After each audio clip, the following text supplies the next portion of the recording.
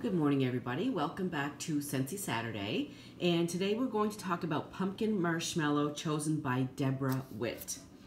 Now, this I got maybe a month or two ago. I was kind of trolling the Scentsy sale section, and this was in the sale page. And I thought I would pick a couple up, just kind of keep it, put it away for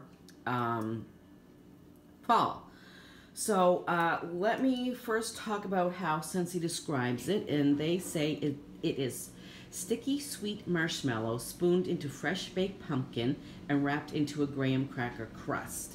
Now, what I got out of it is just straight up pumpkin, 100% pumpkin straight out of the can. I did not get any of the marshmallow. I didn't get the graham cracker crust, but nor do I get vanilla. I don't get cinnamon.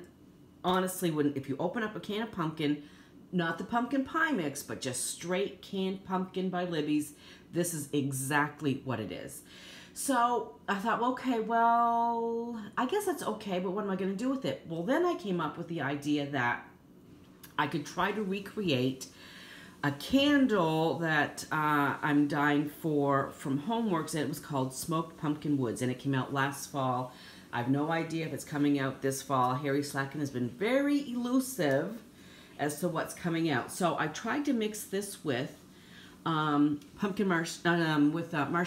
Fireside to get that smoky note from the Marshmallow Fireside, and then the pumpkin from this.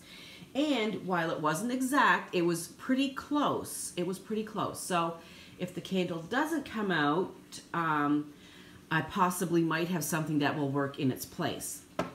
So it was really good with that. But then I was thinking, hey, it'd be really good. So what I'm saying is basically now that it's a straight up pumpkin scent, it turns into a blender for me because there's nothing added to it. It's just a nice blender. You could make pumpkin latte. You could make pumpkin chai, pumpkin marshmallow. You could put it with cookie blends. You could put it with cupcakes. You could put it with a multitude of things. Like bakery especially would be really good, and coffee blends I think would be really good. So anyway, so I really like this. So I am going to place an order next week for Bring Back My Bar, and I'll probably order a couple more as well to blend with different things that I come up with along the way. So I really, really like this, and like I said, even though I'm not getting what Scentsy says it is, I'm kind of happy about that now because I'm using it in a different way than probably it was intended. So that's my review on Pumpkin Marshmallow. Also, while I think of it, I'll say it right now before I forget, because I think I have forgotten the last couple times. My Scentsy consultant is Lisa Roberry. She has a channel here on YouTube. She has a Facebook page as well. And she is really super awesome. She does lots of videos. She always posts what she's melting. She posts the new scents coming out. In a couple of days, she'll be posting the new Bring Back My Bar previews, I guess we could say. So anyway, check Lisa Roberry out. She is really, really awesome. Okay, so next week the choices are Pretty and Plum, Hug in a Mug,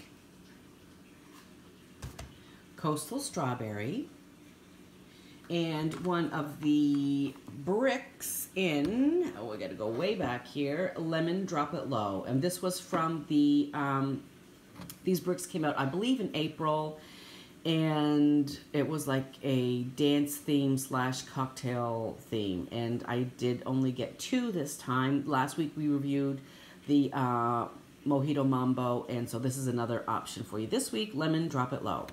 So the first person to respond, that will be the wax we will melt and review next week. I hope everybody's having a great day, and I will see you soon. Bye.